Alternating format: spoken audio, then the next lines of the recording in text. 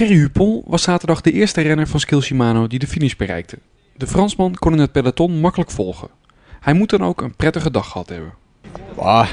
Not good, but not too bad, and sensation were not too bad, and we finished quite easy group. We stopped at the climb on the last climb, on the start of the last climb, and it was good to be with the main peloton on this point of the race. And after we just took easy to the finish line. It was okay. Yeah. How were the mountains? Heavy. Yeah, it's from the start it was really fast, and I tried to attack on the first K. Maybe it was a mistake, but no, after we just hang on the first call. It was really long, 24 Ks, and really high speed. Tomorrow are the Aspen and the Tourmalet. There are two famous mountains. What do you know about them?